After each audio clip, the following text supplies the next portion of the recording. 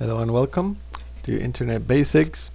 This is CSCE 242 at the University of South Carolina. My name is Jose Vidal, and at this link down here you will find the slides that I'm using for this talk.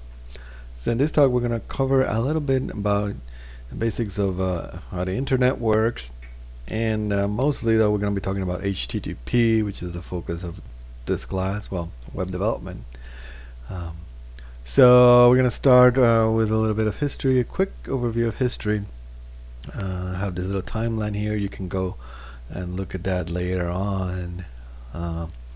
So a couple of things I want to point out. 1982 is the time when Vinod Khosla, Bill Joy, Andy Bechtolstein, and Scott McNeely found Great Sun.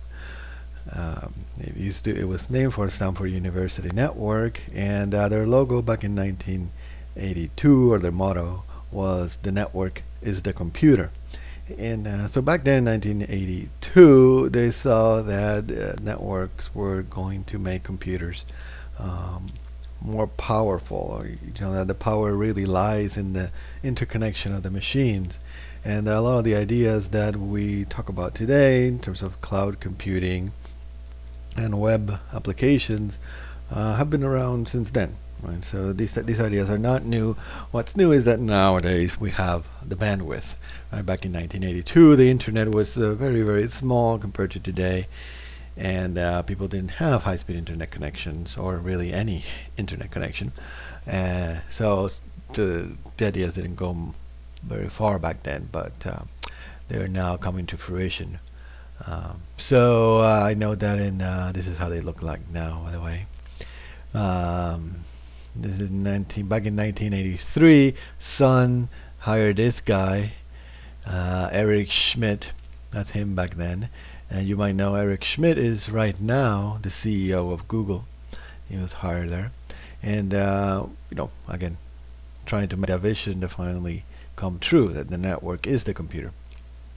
And so we go through, Microsoft, this X Windows. You should read about that. The Macintosh. These are the Steves.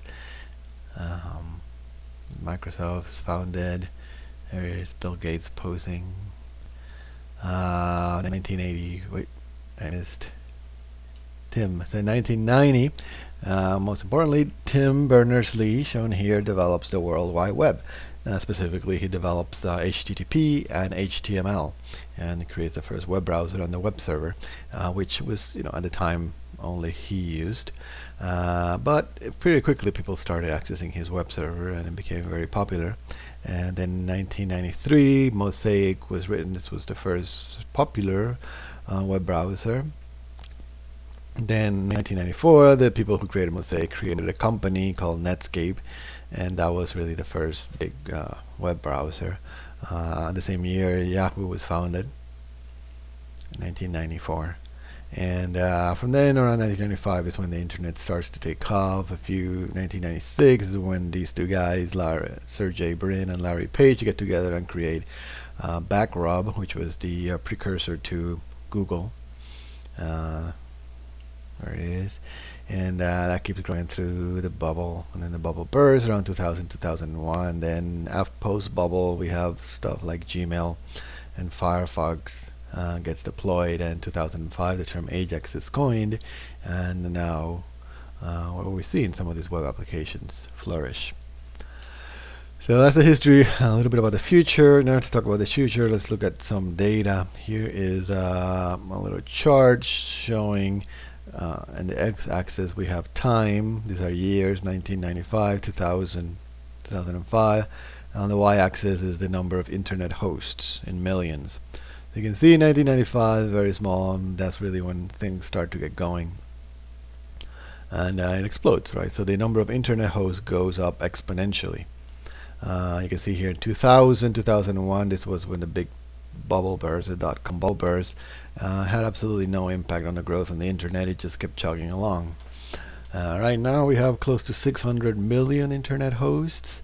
That's a big number. There's 300 million people in the US, so we have twice as many hosts as Americans. 6 billion people in the world, so there's still some room to grow here, but I expect at some point it's going to slow down. Seems to be doubling every 3 years, more or less.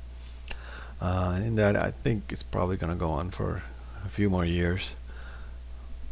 So the internet is strong and it's growing, and it's just becoming part of everything. The future holds more web applications. I believe web applications are here to stay. They're not necessarily going to replace desktop applications. They're just going to be the new way of writing applications. The distinction between local and remote processes is going to disappear. Right now you can write applications that run partly on the server, partly on the client. You're going to see a lot more of that, such as Google Earth, for example. Not Google Maps, Google Earth. You're going to see multiple front ends. So this is a common vision in the cloud, where you have your data resides in the cloud, and the computing is mostly in the cloud, but then you have multiple front ends to your data. You have your desktop, your netbook, your mobile device, your iPhone, your BlackBerry, and then maybe a voice or who knows what other front ends. But all these devices will be able to access your data, and you'll be able to share your data in different ways, of course. Each one of them has user interface limitations that are different, and so you'll want different data in each one of them. But they will all be going back to the same cloud services, web services. And also semantic markup, I believe, is going to continue to take off. It's just starting to get going right now. Okay, so a little bit about networking. I'm not going to go into too much detail on networks because that is a whole other class. And if you want to write web applications, you should take the networks class, 416, I believe. So we're just going to give you a little overview. This is the abstraction layers that you'll learn about in networking class: application, then TCP/IP, then the IP, then the connection, the hardware layer. So basically we mostly work at the application layer, right? We write applications that use TCP and UDP and IP to connect to other sites, and so we write on top of that stack. We don't necessarily care too much how that works. As a web applications developer, you pretty much assume that you write a program that can talk to any other machine in the internet. But things do break down, so it's important to know how and why and when they can break down. So the way TCP/IP works is break IP, the Internet Protocol breaks all your data into packets, and this is a diagram of a packet, basically saying bits 0, 1, 2, 3 hold the version number of the packet, bits 4, 5, 6, 7 hold the header length, and so forth. Then bit 32 hold the identification number,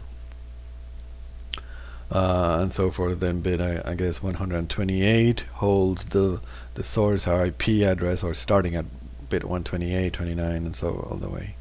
That is this is the source IP, or this is the sender, right? So a machine, this whole packet is sent from this IP, or a machine that resides at this IP, to a machine that resides at this IP. Right. So remember, in the internet, all machines must have a different IP number. That's how we get from A to B. And each packet looks like this, and as part of the packet itself says, I'm coming from this machine and I am going to this machine, and then it gets routed, so forth. So it works a lot like postcards. A postcard has a source address when you're a postcard or envelope, and a destination address, and you can just look at that part, and the mailman can carry it and can eventually get it to the destination. And this other stuff, and after all this stuff, the actual data down here. It's also a source port and the destination port number. We talk about those. So TCP and IP. TCP, you know about TCP, basically guarantees that all packets are received at the other end. The way it does this is by resending packets. So TCP basically, when you want to send a big file, what you do is you break it down into all these datagrams that I just showed you, and then TCP numbers them. Say this is number 1, number 2, number 3, and start sending them in order.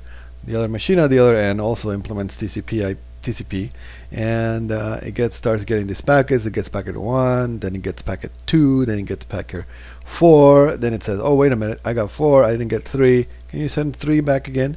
And sends that message back. The sender resends packet 3, then he gets it, and everything's done. That's how TCP works basically. And numbers the packets, and then both sides, the receiver side keeps asking the sender to resend stuff that he didn't get. UDP doesn't do that, right? UDP just breaks the message into packets, sends them, and it's done. So things get faster. UDP can be faster than TCP, but things can get lost, and you're not guaranteed to get anything. So UDP is used often in streaming applications. If you're streaming video or streaming audio, where it doesn't matter, if you missed a frame, you missed it, whatever, it will just show the next frame. So small losses like that don't matter, and all you want is to get as much data through as possible. That's when you use UDP. So a little bit of firewalls and proxies and routing. So the way a router works, like I said, every machine in the internet has to have a different IP number. And the way they're set up is all machines in a local network have IP numbers that begin, say, with the same 3 numbers. Like in this case, 129.252.13. So all these machines here, we say, begin with the same 3 numbers. Maybe this is 1, 2, 3, 4, 5, 6. So 129.252.13.1. 0.2, 0.3, and so forth. What the router does is the router looks at that number and says, okay, if the packet is going to a machine whose number does not begin with these 3 numbers, the router looks at that and says, oh, that doesn't belong in this local network, I'm going to put it over here. And that's how a router works, right? So the routers just look at the packets in the local network, and if the packet doesn't belong there, they put it on the appropriate network or one of the next networks. Remember that when a machine, the local network is a broadcast mechanism, right? So when any one of these machines puts a packet on the local network, all the other machines can see it. That's how packet sniffers work. So by design, and there's nothing you can do about it, every packet that you put in the local network can be seen by all the other machines in that local network. Obviously, it cannot be seen by the other networks. So at the other side of the router, it cannot be seen, but in the local network it can be seen, and that's a common way that people use packet sniffers. And again, in the networking class you'll learn all about that. A firewall is like a router, except that it doesn't just forward all the packets, it makes decisions. So a firewall can, for example, say, okay, I'm going to look at, and now if a packet is from a machine and it's going to port 23, I'm not going to forward that. So any packet that is going to port 23 within my network, I'm not going to forward that in. I'm going to block it. That's a very common rule, and so you can have all kinds of rules like that where the firewall just decides not to forward it. Proxy is kind of like it just works at a high level, and it's a go-between two machines. So it basically pretends to be the other machine. Client server is what the name of this class. Client server architecture is a high level concept. The idea is that you have a server that provides information and you have clients that use that information. More that is now extended to n-tier architectures where you have multiple levels. In web applications we usually have a 3-tier architecture where we have the web client or the browser, the web server, and an SQL database. Right? So the browser accesses the server accesses the SQL database, and then you go back. So that's a 3-tier architecture. You can maybe pump that up to 4, maybe, if you have other services. The DNS system, you come into contact with this a lot. So the DNS system is the one responsible for translating a name, the name you see, like jmb.csc.edu, into an IP number. I told you all machines must have IP numbers. The only way to route a packet is with an IP number. But you know that you go to CNN.com, you don't go to 124, whatever. So the DNS is the system that takes care of that. It's a hierarchical system, and I don't want to go into the details of how it works, but you can read about it here. The main thing to note is that it takes time, right? So when you have to resolve a DNS name, so So you have to resolve a name into an IP number. That takes some time, and if you want to speed up web development, you want to minimize that. So you can read about that there. You can once a domain name is registered, so if you go to your GoDaddy.com and register a domain name, your name is going to be added to the Whois database. And in Unix, there's a Whois command that tells you who owns that name.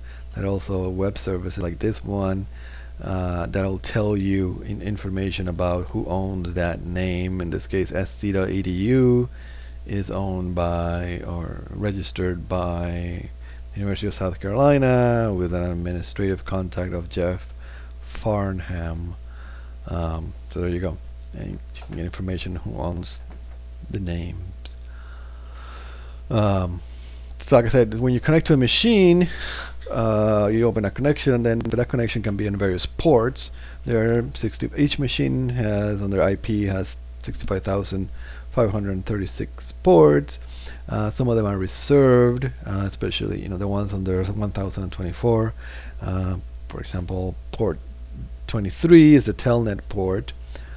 Port 80 is the HTTP port. That's the one we're going to be using. And 21 is FTP. 25 is the SMTP. So a little bit of on IP numbers. There's some special IP numbers. This is, by the way, the Class C and Class B IP numbers. So a Class C IP number when you reserve anything that the first 3 bytes, so you have 256 IP numbers. If you get a Class B, which you really can't anymore, you have 65,536 IP numbers reserved for you. There's some IP numbers that are special, anything with beginning with 10 or 172.1 or this one, or more popularly this one, 192.168. Any one of these 4 these are non-routable IP numbers. That means every router will drop the packets to or from those, so you can't have networks using those IP numbers in the internet. Anything beginning with 127 goes back to the same machine. That's called a loopback. And right now you probably heard we're running out of IP numbers since we only have 4 digits. So we're rolling out IPv6, which adds 6 numbers. So instead of 4, we have 6, and that should hold us for a couple hundred years more. Okay, so a little bit of example of why this is important to you when doing web development. So here is a typical example of a network, and let's say we have a network here. This is 129.62.12. So all these machines start with those 3 digits. They have IP numbers that start with those 3 numbers. Over down here we have the internet, and then this one is say this is you. You have your ISP. Now your ISP, when you get Time Warner or Bell South or whatever, they only give you one IP number, right? And let's say they give you 62.11.12.3. Well, you have say 2 computers and you want to use both of them on the internet. So how do you do it? So if you with one IP, you can only have one machine on the internet. So the way we do this is with the network address translator. These now come, this is a piece of software, but now comes built into these things here. You probably own one of these, or you certainly know somebody who does, or one of the Netgear ones is also popular. So these, you plug in your network, your cable network modem back here, and then you plug your network, your computers on the other ones, and what it does, it translates addresses. So specifically, let's say this computer here, Bubbles is 192.68.0.1, and she wants to talk to Blossom over here. So this computer here is going to create a packet, and that packet is going to have the from IP is going to be 192.168.0.1. It's going to put it over to this network, and the to IP is going to be this one, 0.12.2. So this computer is going to create that packet, put it in the local network. The NAT then is going to take that packet, it's going to look at it and say, okay, that's going in the internet. And but it's not just going to place it over there, it's also going to rewrite the from So it's the from, which was 0.1, the NAT is going to rewrite it. Say, no, this is not coming from 0.1. This is coming from 62.11.12.3. And that's the packet it's going to put on the internet. So that's going to get to Blossom. Blossom is going to get that packet. It's going to think it's talking to somebody at this IP number, 62.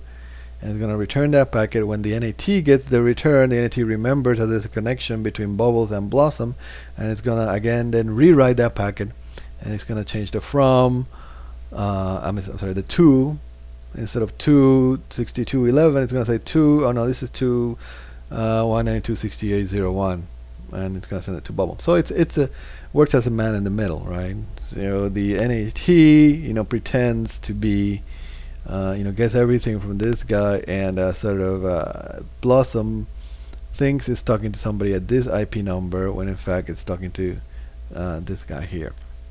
This is the way all home networks are set up. Now, the reason this is important to you is because, let's say Blossom is a web server, right? And you have, these are two computers here, and say this is I don't know, Blossom is Gmail, right? So the Gmail web server, and you have two computers here. They're both, two people are each logged in. So there's one person logged in on each computer, two different accounts that both want to use Gmail at the same time.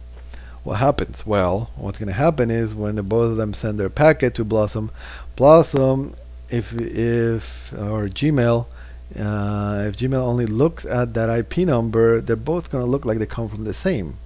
So it's not going to be able to distinguish the fact that those are two different connections, right?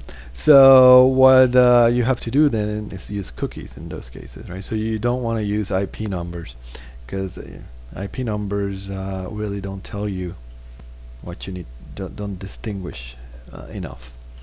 We'll talk about cookies in a second. So internet, a little bit about internet standards. There's two standards bodies that tell us what, certify the standards. The older one is the IETF, the Internet Engineering Task Force. Is democratic, it's open to everybody, and that one, standardized TCP/IP and MIME, SMTP. A lot of the earlier stuff. Then after the web was created, they created the World Wide Web Consortium, and that one has standardized stuff like HTTP, HTML, XML, and CSS. These two work differently. The W3C works sort of before the fact. The IETF works after the fact, meaning that they only standardize stuff that people are already using. The W3C standardized other things such as XML before anybody used XML. Okay, more definitions. URIs, URI, URN, and URLs. Right, so these are three things that we use a lot when building web applications. So a URI is a general idea. It's the general idea of a uniform resource identifier, and it looks like this. You have a scheme colon and some scheme specific part. So it's a very general thing. It just says, okay, this is going to be an identifier. There's going to be a scheme, and then a colon, and then some other stuff. The schemes that we use are things like data, file, FTP, HTTP, Gopher, etc. And the scheme specific part usually, but not always, but usually looks like / some authority / path query. And then there's two types of URI. So URI is the general idea. There's two instances of that. You have URNs and URLs. A URN is a universal resource name, defined in this RFC 2141, and it looks like this. You have URN colon, some namespace, and a resource name. So a good example of URN is the ISBN number. So as you probably know, all books in the US have a ISBN number. If you open the first page, you'll see a number there, which is the ISBN number, and that number uniquely identifies that book, right? So you can create a URN as such. Is a URN, ISBN is the scheme, or the namespace, sorry, and then the actual number, and that is a unique identifier for that book. So it's a unique way to name that book. It doesn't tell you, however, how to find that book, right? It just tells you this is the book, but you have no idea how to get it. And that's the idea of a URN. It's just some way of uniquely identifying resources, whether they be books or documents or records or movies or whatever, This is a common, we use this a lot, use this a lot in developing web applications when you have data. So it's already used by the document object identifier system, the DOI. So the DOI system in a lot of pretty much all scholarly journals, so the journals that we researchers read, if you look carefully, you'll see that somewhere in there there's a DOI number that looks kind of like that.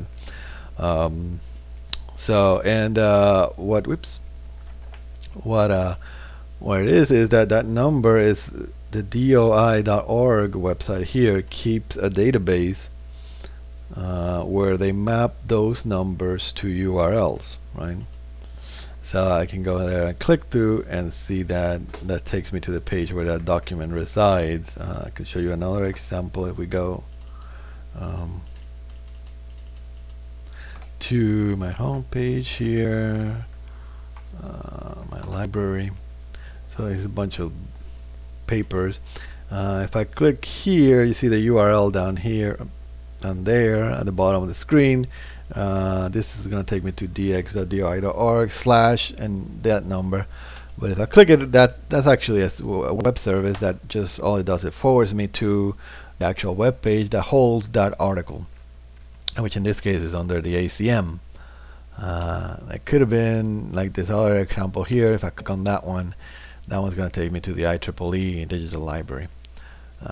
So it's a way of naming these so that then becomes really easy to find them wherever they may be, as long as you have that database, of course, which is kept by the DOI. So that's the URN, sorry, and then the URLs, you're familiar with those, right? That's the URL. You might not be familiar with its full complexity. So a full URL looks like this. There's a protocol : / username : password at host : port, then /path, then hash mark, a fragment within that file, and then question mark, and then the query. So most of the time you don't have username password, right? So you just go directly to host. So this whole part is optional, but you can have it, and so maybe you've seen it sometimes. The port number, you'll be seeing that, sometimes you have a non-standard port number, meaning not 80, so you have 8080 or 800 or 8000 and so forth. But that's the full URL. Okay, so HTML is GML and XML.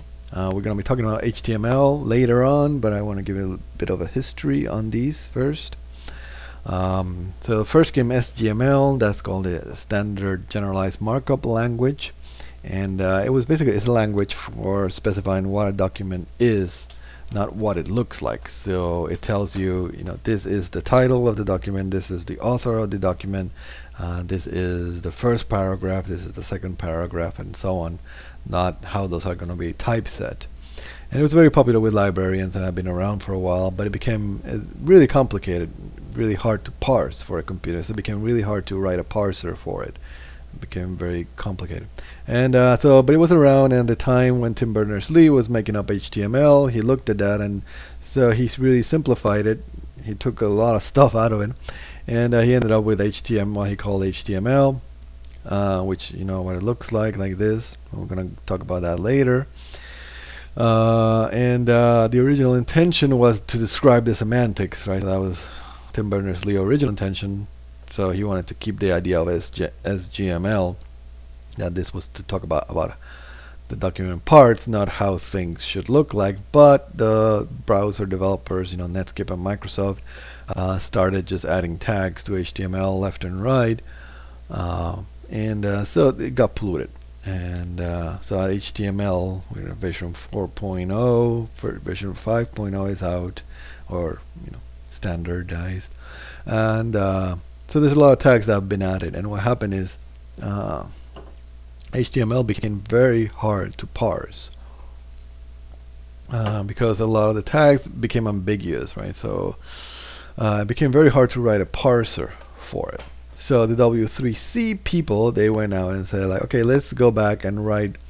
They came up with XML, XML is, well, we're going to take the raw idea of HTML, which is this idea of having brackets and open tag and a close tag pairs. And we're going to say that you always have to have an open and close, which is not true for HTML. And you can have attributes, but if you do, they have to be followed by an equal sign, and then the value has to be between quotes and always has to be like that. So they made all these rules that such that XML is really easy, or a lot easier to write a parser for. So it's very easy to parse, unlike HTML, and very simple. So XML is good for machines. Machines can read it really fast. That means they can interpret it fast. That means that your browser can display the document faster.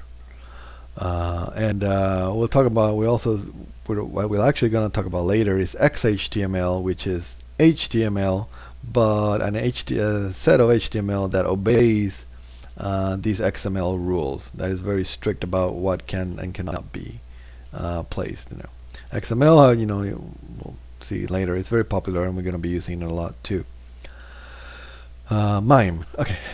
So back before the web, there was email, and people, like to send email to each other. And once they did that, the next thing they want to do is send pictures to each other, or other documents. They wanted to send Word documents, Word perfect documents in those days. And because email only works in plain text, you can only send plain text in an email message. The only way you could send a binary file was to take that binary file, run it through some converter that turns it into ASCII text, then cut and paste the ASCII text into your email, then send that over to the other person with instructions telling the other person, okay, cut and paste this part into a file, then run it through this decoder, and then you're gonna get a file. You're gonna get a Word file or an Excel spreadsheet or whatever. So what MIME, this was fine, but what MIME did was automated that, or rather, it create a standard that let people automate that process to what we have today, where you can just click on it. So it basically just says, MIME is just a standard way of saying, okay, this part here is of this part following from here on out is actually text/HTML, or is an image, it's a GIF image, or is a JPEG image, or whatever, and it's encoded in whatever encoding. There's a standard encoding that it requires. There's also types for applications and audio and movies and all different types. There's over 100 types. About 100 predefined types of content. And then MIME is important to us because MIME is used by HTTP, as we shall see. So this is the RFC that defines the various MIME types. Okay, so finally HTTP. HTTP is the Hypertext Transfer Protocol defined in the RFC 1945, and then 1.1 is in 2616. It's a stateless protocol for fetching MIME encoded information from another machine on the internet. That's really all it is. It's just a way of getting data from one machine to another, and that data, it's going to be MIME encoded. The steps are the following. You make a connection, you then make a request, which looks like that, and so you type that in, you say, okay, I want this file. You say get index.html, and then you give it the protocol version number that you're using, and then you get your data back. You have to have two, rn twice after that. And you can also, these are, like as I say here, optional. You can have other header information, rn, and then you get some stuff back. If it's a post request, you can do get post. Then you can add more data before the rn, right? So after you do that, you get a response back from the other side. The response is a response headers rn, and then HTML, and then it's going to close the connection. So we can do that here on Windows. I'm going to run command. I'm going to run telnet. Telnet, if you don't know, is a program for opening connections to other computers. Specify port numbers. If you type help, you get some help information. Basically, I can say open. I'm going to go open www.sc.edu at port 80, and that's going to open a connection to there, and the cursor moves on the top here, moves over there. It doesn't look very pretty, but now I can type my command. I'm going to type get space slash, and then I don't even need to type HTTP. I'm going to hit enter, and boom, I get everything back. So that's it, and it says connection lost because it closed the connection. So which is what we did there is what your web browser does every time. I open a connection to www.ic.edu, I send the command get slash, in that case I'm asking for the home page, and I got the home page back. I also got all those headers which scroll by really quickly, we couldn't see them, but I did get all those back. So you see, that's what your browser does. It just automates that and then takes all this HTML and turns it into some pretty stuff. The cookies, we'll see those later. Those are strings that are sent over here as part of the headers. So we saw get and put. So before I move on to talking about these, I'm going to show you. So I just showed you how to do that by hand the Telnet way, but there's better ways to do this nowadays. What you're going to want to do for this class is you're going to go to getfirebug.com. So go there, and you have to use Firefox. You want to get Firefox if you don't have it yet, and install this thing. Just click there and it'll install Firebug. Can't show it here, but I'll show there. Just click on that big button there and install Firebug. And what you do, what you're going to see after that is oh, it went away. I need to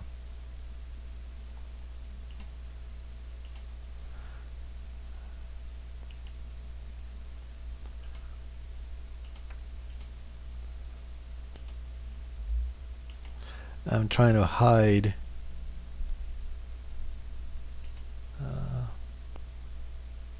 this guy here.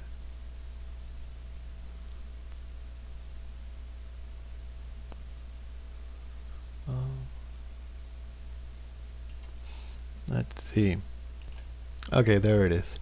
So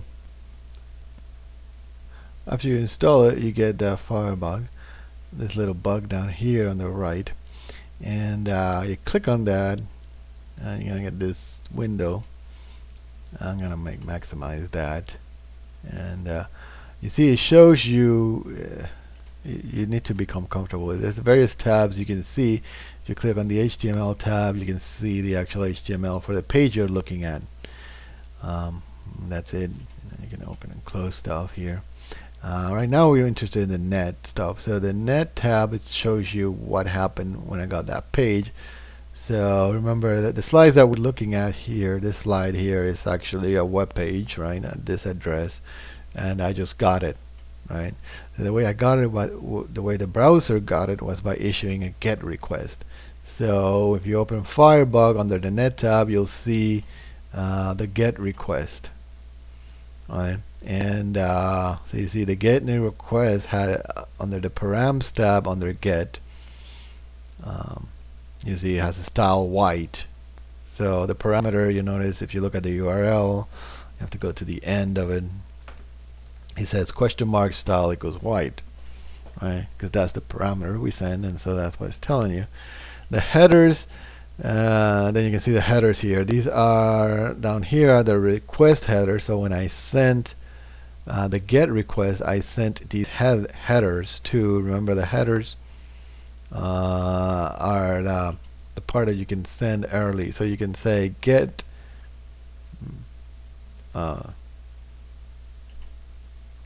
I erased that. Okay, I gotta do that again. If I move the page.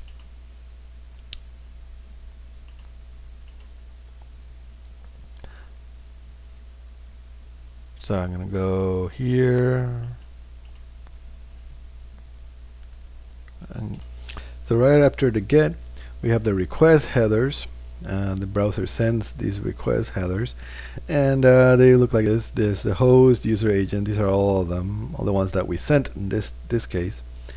So we're basically telling the server that, hey, this is the host that I'm talking to. This is you. User agent, I'm telling him I'm coming from this web browser, Mozilla, etc. I accept HTML, so these are MIME types. I'm telling the server, the browser tells the server that it accepts HTML or XHTML or XML or some other stuff we can't see. And I accept English language, and things can be zipped. And these are the character sets that I accept. Collection is to be kept alive for 300 milliseconds. I send the referrer. This is the page that referred me to this page that I'm getting, and then I send cookies. And then the response is here. So before the header is from the response. So then the server sent me back this information saying this is the date, this is the server that I'm running, Apache 2.2 on a Fedora machine. The document was last modified at this time. There's an E tag. The content length that I'm sending you is 3098 bytes, and it's a close connection. And then the actual response is here under this other tab, and this is the response is HTML in this case, or actually XHTML in this case. So that's Firebug. So it's a great way of doing that. Let me just do another more complicated example. So say we go www.sc.edu, you go to that page, now you open Firebug there under the net. You see there's some other stuff there. There's not just one get, but there's various gets, and in fact there'd be a lot more if I hadn't been there already. So let me go to somewhere I haven't been to. What happens is if you've already been there, it's downloaded the file, the browser doesn't download things twice, right? Because that takes longer. So I'm going to go to cnn.com. I haven't been there on this machine. And so I'm going to do all that, and I have to enable, because it's set by default, Firebug is disabled for all pages. So I enable for cnn.com, and you see a bunch of gets, right? So this is just one page. I'm loading cnn.com/, and then that's gonna, so it downloads this page. Then after that, it parses that HTML, and that tells it, oh no, you're gonna download the style sheet, common.css. You gotta download this other style sheet, and then you gotta download the prototype JavaScript library, and you're gonna download this Scriptaculous, and you're gonna download this other JavaScript library, and this one I can tell they're JavaScript because they end in .js, by the way. So if you look at the end of the file name, this is .css. That's gonna be a style sheet, cascading style sheet, which we'll talk about later. And so you see it downloads all this stuff, bunch of JavaScript, and then it starts to download images, right? I think so, yeah. So these are all the images, and it's hard to see. And if you open any one of these, we get back to the headers response stuff. You see with images, it actually shows you, Firebug shows you the actual image right there in a little pop-up, and that's pretty nice. CNN.com. You can't fit it here, but this part over here shows you the times, again because the resolution is so low. For this screencast, I can't show you that, but yeah, still though, it tells you 0 milliseconds, and it took 177 milliseconds to download that data.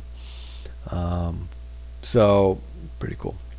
So it gives you a lot of information about that transaction. So it's not just what happens is one getting the original HTML file, the browser then parses it, and then that results in a bunch of other downloads. Okay, so that's Firebug, which you will be using a lot in this class. So get is the most common, as you saw. Get is very popular doing web applications, but there's also head. Head is just like a get, but instead of returning, doesn't return the content or the body, it just returns those headers. Post lets you post information to the server, or upload. This is used for uploading files. So when you want to send a big file, you can't just put it all in the URI, because the URI is limited to, I think, 256. You have to use the post message and then add all your data after that. So the put, it's also used to place data up there, and the difference is when we get to RESTful services, we'll talk about that in more detail, but the put replaces data, right? Where post is generally meant to add data. Delete deletes data. So there is a delete command that allows you to delete data in the server. Of course, that's not, you have to have the proper permissions. So these are put and delete are used by WebDAV, if you know what that is. And then so the headers, I just showed you a bunch of headers. Here's a quick overview of the most important ones. Except these are the request headers, meaning these are the ones that the browser sends to the server. So after you do get, the browser also can put any number of these headers. It can say, I accept this media type. So the browser can say, okay, I only accept audio of this, MP3s, but not OGG files, or etc. I can say accept only this character set, so I only understand ISO or Unicode or whatever. I can only accept this. I accept these encodings. These are compressed and zip. This is a very common way to speed up your browsing session. If you just just zip everything at the server side, almost all browsers accept gzip and compress, so they can uncompress it. So basically, it makes the whole HTML file a lot smaller and makes the whole experience faster. So Apache supports this built-in, so you just turn it on. Accept languages. You know what languages you are. Some of the better websites will have multiple languages, although it's still very rare. Authorization. If you have username and passwords and you want to include them, you can use them here. This is the sort of the old unsafe way of doing it, because the password goes out and the clear depends how you're doing it. This is supposed to contain the email address of the human issuing the request. It doesn't generally. Host, this is the internet host and port number of the resource being request. So you have to tell it this is the machine I think I'm connecting to. If modified since, this is good. So browsers will only use that if basically if I last downloaded this document at this date and it hasn't been modified, I really don't, and I have it in the browser has it in the local cache, then I don't need to download it again. So I can say if modified since this date, don't give it to me. So they'll only give me the document if it hasn't been modified. Sorry, if it has been modified since that date. And then the user agent, as you saw, that tells the server what browser I'm using. Then this is very common, and servers will use that to customize their replies. So if the user agent is an iPhone, then the server might want to send back a different reply than if the user agent is Firefox. HTTP response, so then the headers that the server sends back can be the following. The first thing to know is that the HTTP starts with a response, which is that number. The most popular one you probably come across is 404, which is page not found, right? So the server can say, no, that page that you wanted, that's not found. I didn't find that, so it returns 404. The more common one is 200, which is okay. I found it. There are 40 status codes, and again, you probably want to look over those. And then there's other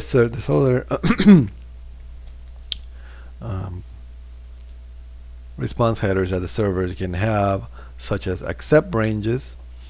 So it's basically the server specifies the acceptance of a range request. So if this is the server allows you to download parts of a file instead of a full file. The age, the age is the time since the response was generated by the server. So the idea here is, this is useful for changing data such as weather and stock quotes. So if you have a web page that gives, the price of a stock, You can also include an age that tells you that the server includes an age there that says, you know, the data has been changed. It's this many seconds old, right? So I changed it 6 seconds ago. The e tag is it's kind of like a hash. The idea is these are meant to function as unique identifiers for documents. So each document in the server should have a different e tag value.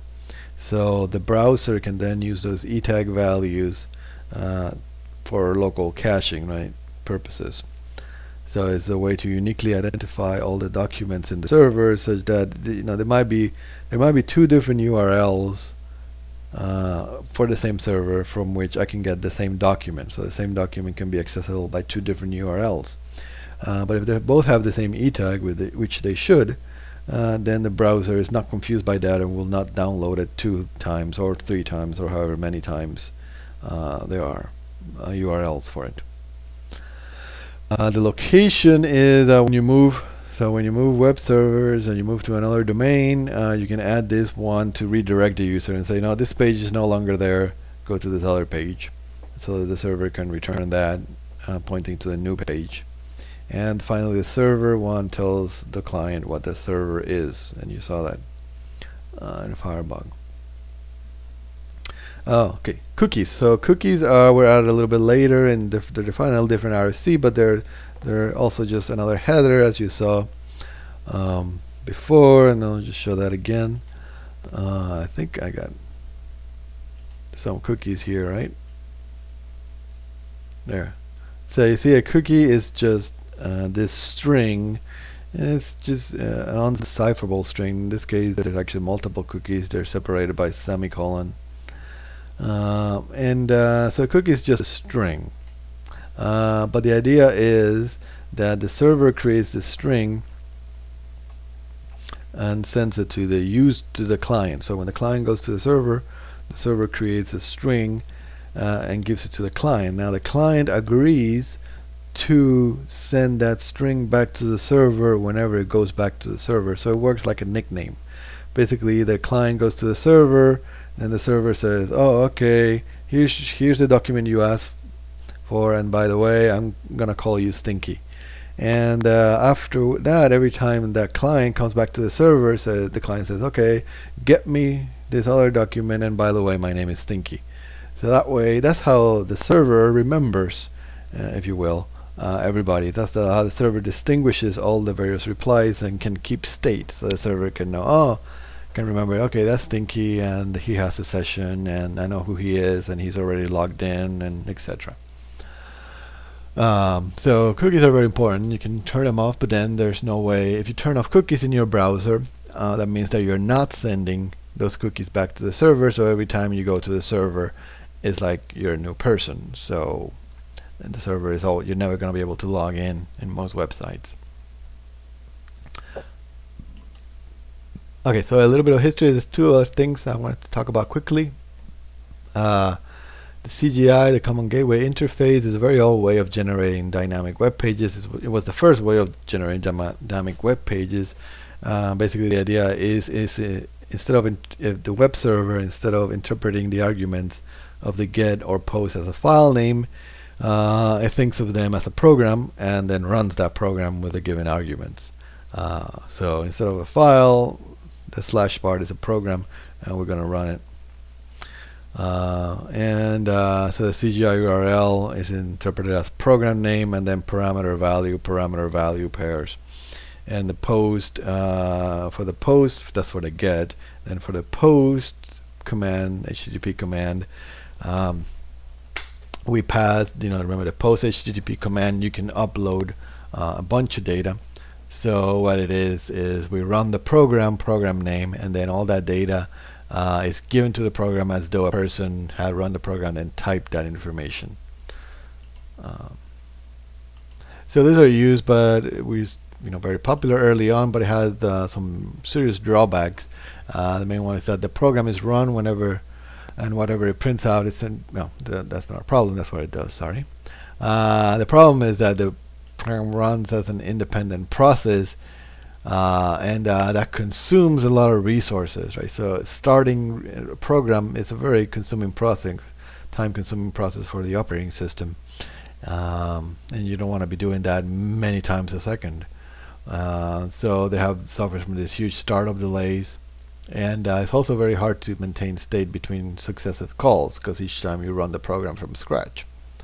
So CGI is not used anymore. We use better ways, and we'll talk about that either in this class or in the next 590 class. Applets are Java applets. You've probably seen those. Those are Java programs that run on your client, very similar to Flash animations, and it's basically like, you open. I'm sure you've seen these. There's a little box in your web page, and that box is like a program, and it runs independently of everything else, and they're fine. The problem is really that box that, so you can, with applets, just like with Flash, you're stuck within that box. So your program, everything it does has to run within that box. It cannot communicate with the rest of the web page, and can't do much, more else. So they just didn't take off because of that. People didn't like the box.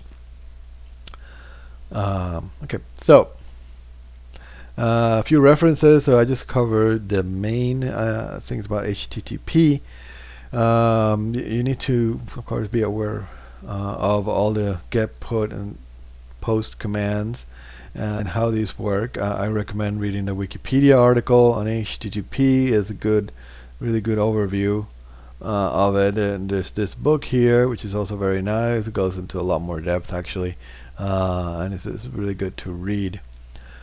So that's it. And so I hope you go in. What you should do now is go in with your Firebug, start that up, and go start exploring net tab, and see all the stuff that you get back from the various websites and the stuff that you're sending to the various websites.